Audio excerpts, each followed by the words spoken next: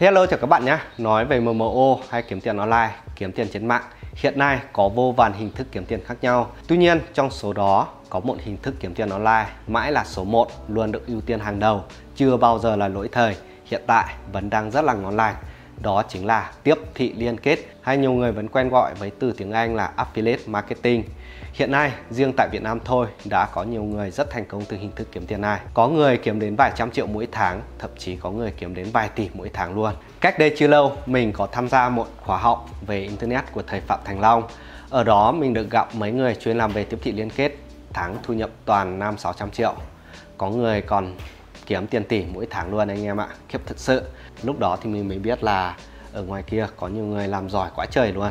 Còn bản thân mình thì vẫn còn gà quá trời. Hiện tại thì thu nhập của bản thân mình cũng một phần là từ tiếp thị liên kết. Tuy nhiên thì không dám so với các pro ngoài kia đâu. Như vậy thì các bạn có thể thấy rằng là tiếp thị liên kết là một hình thức kiếm tiền online thật sự rất đáng để mà tìm hiểu, để mà theo đuổi. Nếu bạn muốn tìm cho mình một hình thức kiếm tiền online nghiêm túc để mà làm mà chưa biết phải đi theo hình thức kiếm tiền nào thì đừng bỏ qua tiếp thị liên kết nhá. Hãy tìm hiểu ngay đi. Như vậy thì tiếp thị liên kết là gì? Cách kiếm tiền từ hình thức này như thế nào? Thì đây chính là video đầu tiên để mà bạn tìm hiểu nhá. Bắt đầu nào. Các bạn ơi, mình vừa mới hoàn thành một cuốn sách điện tử nhỏ nhỏ xinh xinh về cẩm năng kiếm tiền online, được viết dựa trên những kinh nghiệm nhiều năm kiếm tiền online của bản thân mình cùng với những kiến thức mà mình đã học được. Sách này mình không phải để bán nhá, mà chỉ để gửi tặng đến những fan yêu quý của mình mà muốn kiếm tiền online mà lại chưa có hướng đi đúng đắn mà thôi. Anh em nào thích thì lát nữa xem xong video này hãy tải về mà đọc nhá. Link tải mình sẽ để ở mô tả video. Nhưng trước khi tải cuốn sách đó về thì các bạn hãy chắc chắn là đã like video này và đã đăng ký kênh cho mình nhá. Rồi ok, tiếp tục video nào. Rồi đầu tiên, tiếp thị liên kết là gì? Thì các bạn hãy hiểu thế này. Tiếp thị liên kết là một mô hình kinh doanh trực tuyến hợp tác giữa hai bên. Một bên gọi là affiliate hoặc là đối tác liên kết, còn bên kia chính là nhà cung cấp sản phẩm dịch vụ. Phía đối tác liên kết sẽ có nhiệm vụ giới thiệu, quảng bá sản phẩm hoặc là dịch vụ của phía nhà cung cấp đến khách hàng. Khi mà đối tác liên kết giới thiệu được khách hàng vào mua hàng của nhà cung cấp thì phía nhà cung cấp sẽ trả một khoản tiền công, thường gọi là tiền hoa hồng, cho đối tác liên kết. Hay nói dễ hiểu hơn là thế này, nếu bạn muốn kiếm tiền từ affiliate, tiếp thị liên kết, tức là bạn đang trở thành một đối tác liên kết. Công việc của bạn là đi giới thiệu, quảng bá một sản phẩm hoặc là dịch vụ của một công ty A nào đó đến khách hàng. Hay nói cách khác là bạn đang đi tìm khách hàng để mà mua sản phẩm của công ty A. Khi bạn giới thiệu được khách hàng vào mua sản phẩm của công ty A này bán được hàng thì họ sẽ trích một phần thu nhập trả cho bạn. Đơn giản là như vậy thôi, dễ hiểu phải không nào? Thực ra thì tiếp thị liên kết cũng giống như là bạn đi bán hàng vậy, chỉ khác ở chỗ là bạn không trực tiếp bán hàng cho khách, mà công việc của bạn là chỉ giới thiệu khách đi mua sản phẩm của người khác và nhận về một phần tiền công, như vậy thôi. Đó. Còn về hoa hồng nhận được thì thường là dao động từ 3 đến 20% đối với các sản phẩm vật lý. Còn đối với các sản phẩm dịch vụ số thì hoa hồng thường cao hơn rất nhiều, từ 30 đến 50%, thậm chí là trên 100%. Nghe có vẻ rất khó tin phải không nào? Nhưng đó lại là hoàn toàn có thật. Cho nên lợi thế của việc làm tiếp thị liên kết đó là bạn có thể tìm bất kỳ sản phẩm nào để bán mà không cần phải mất vốn nhập hàng. Cứ phát hiện khách hàng cần sản phẩm gì hoặc là dịch vụ gì thì bạn chỉ mất 2 phút thôi là bạn có thể tìm ra sản phẩm để mà giới thiệu cho khách hàng mua, kiếm được tiền ngay lập tức. Đó, tuyệt vời phải không nào? Như vậy thì làm thế nào để mà nhà cung cấp xác định được khách hàng nào mua hàng là do bạn giới thiệu đến? Cái này thì là thế này các bạn nhé. Bạn sẽ được cung cấp riêng một đường link của sản phẩm. Bất kỳ người nào tại bất kỳ đâu bấm vào đường link này để mà vào mua sản phẩm thì hệ thống sẽ tự động xác định người đó đã bấm vào đường link riêng của bạn để vào mua hàng và được ghi nhận là khách hàng do bạn giới thiệu.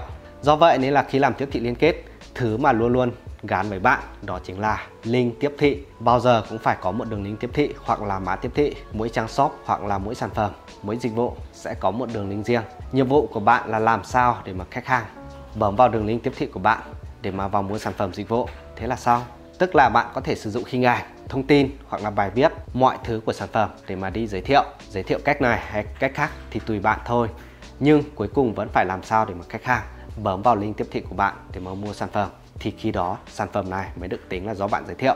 Khi đó thì bạn mới có tiền. Đó. Rồi câu hỏi tiếp theo đó là tìm nhà cung cấp sản phẩm ở đâu để mà làm tiếp thị liên kết. Cái này thì rất là nhiều luôn.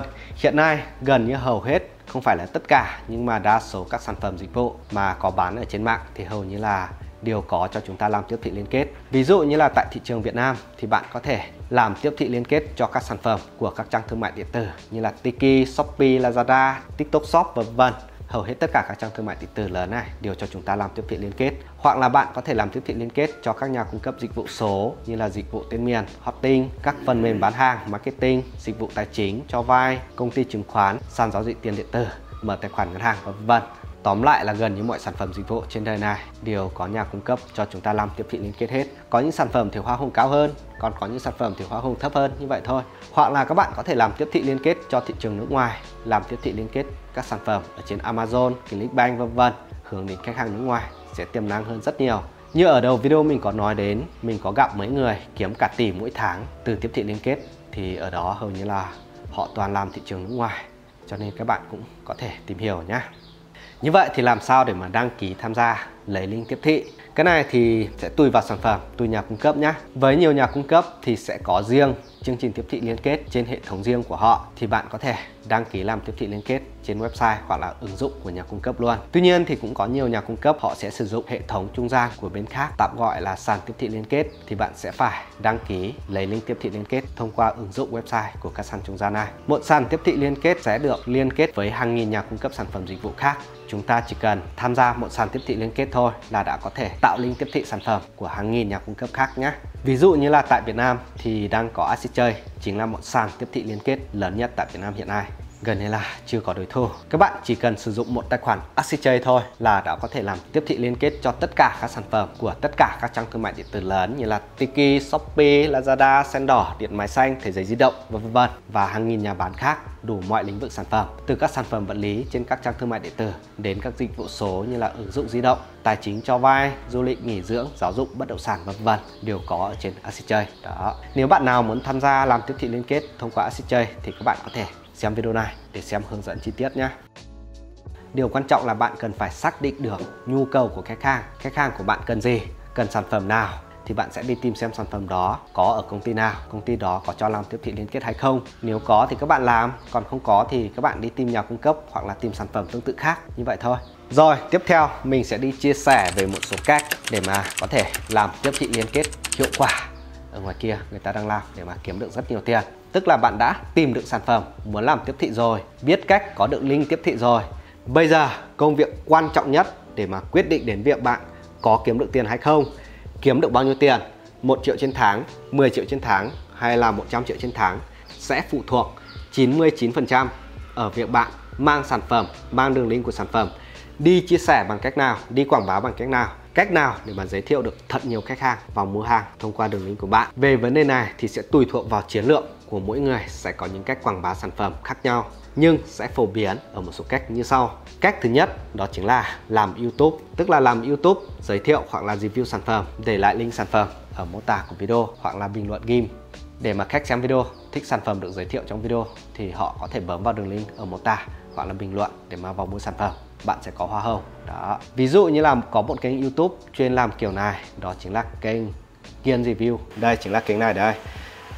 Tất cả các video của kênh này là quay về sản phẩm, chẳng hạn như là trải nghiệm về sản phẩm này, rồi thì review, đánh giá về sản phẩm các kiểu.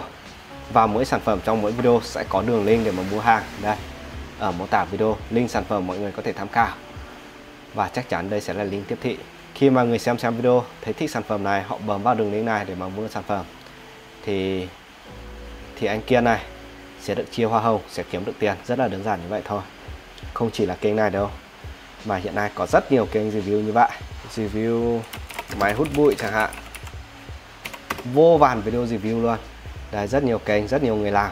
Không phải đơn giản là họ chỉ làm để kiếm view đâu, mà những người làm những video kiểu này họ sẽ kiếm được tiền từ việc khách hàng bấm vào đường link để mua các sản phẩm này. Đó, các bạn hãy hiểu như vậy nhé. Rồi, cách thứ hai đó chính là viết blog, tức là lập một website blog, sau đó viết các bài viết giới thiệu hoặc là đánh giá về sản phẩm, rồi chèn đường link của sản phẩm, chính là đường link tiếp thị, vào các vị trí thích hợp trong bài viết. Khi mà khách đọc bài viết, họ thích sản phẩm thì họ sẽ bấm vào link để mà mua sản phẩm và bạn sẽ có hoa hồng. Cách thứ ba đó chính là email marketing, tức là bạn sẽ thu thập một danh sách email của khách hàng tiềm năng, và sẽ thường xuyên gửi email để mà cung cấp thông tin hữu ích để chăm sóc, tạo mối quan hệ với khách hàng, tạo sự tin tưởng cho khách hàng. Khi mà có sản phẩm phù hợp với khách hàng thì bạn chỉ việc gửi một email đến một loạt khách hàng trong danh sách email của bạn để giới thiệu về sản phẩm kèm đường link tiếp thị. Nếu mà danh sách email của bạn lớn thì mỗi một email bạn gửi đi bán hàng như vậy thì bạn có thể kiếm được một khoản tiền không nhỏ đấy. Cách thứ tư đó chính là chạy quảng cáo. Đây có lẽ chính là cách mà nhiều người đang âm thầm làm nhất. Bạn sẽ tìm kiếm một sản phẩm có hoa hồng cao, cạnh tranh thấp, rồi bỏ vốn ra để mà chạy quảng cáo Facebook hoặc là chạy quảng cáo Google Ads để mà tiếp cận đến khách hàng một cách nhanh chóng, kiếm tiền một cách nhanh chóng. Tuy nhiên thì với cách này thì phải có vốn và cũng sẽ cần phải có kinh nghiệm để mà chạy quảng cáo. Nếu không thì sẽ bị lỗ sấp mặt ngay. Đó. Rồi, cách thứ 5 đó chính là làm TikTok. Bạn sẽ làm một kênh TikTok, làm video TikTok giới thiệu hoặc là review về các sản phẩm có ở trên TikTok Shop. Đối với TikTok thì chỉ phù hợp với việc làm tiếp thị liên kết đối với các sản phẩm ở trên TikTok Shop mà thôi. Tuy nhiên thì nó cũng rất tiềm năng. Các bạn có thể làm một kênh TikTok giới thiệu và ở trên TikTok thì có một tính năng rất là hay, đó chính là chúng ta có thể gắn sản phẩm vào trong video luôn. Tức là bạn đang làm video giới thiệu đến một sản phẩm nào đấy thì bạn có thể gắn sản phẩm mà bạn đang làm tiếp thị vào video đó, người ta chỉ cần bấm vào đặt hàng là bạn sẽ có hoa hồng. Đó, rất là hay, các bạn nên tìm hiểu.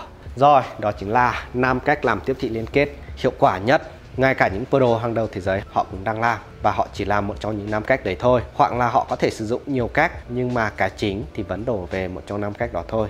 Nghe thì đơn giản như vậy thôi nhưng mà đi sâu để mà làm thì chúng sẽ tạo ra những kết quả rất ghê gớm đấy. Các bạn cứ thử làm đi. Rồi ok, video này chỉ như vậy thôi. Trong các video tiếp theo mình sẽ đi sâu hơn về cách làm tiếp thị liên kết kiếm tiền, cũng như là sẽ chia sẻ nhiều hình thức kiếm tiền online khác mà mình đã làm tạo ra kết quả để anh em tìm hiểu thêm nhé. Vì thế nếu bạn nào vẫn còn chưa đăng ký kênh Sơn Zim thì hãy bấm vào nút đăng ký ngay đi để không bỏ lỡ các video tiếp theo từ kênh Sơn Zim nhé. Cảm ơn các bạn, hẹn gặp lại các bạn trong video tiếp theo. Bye bye các bạn.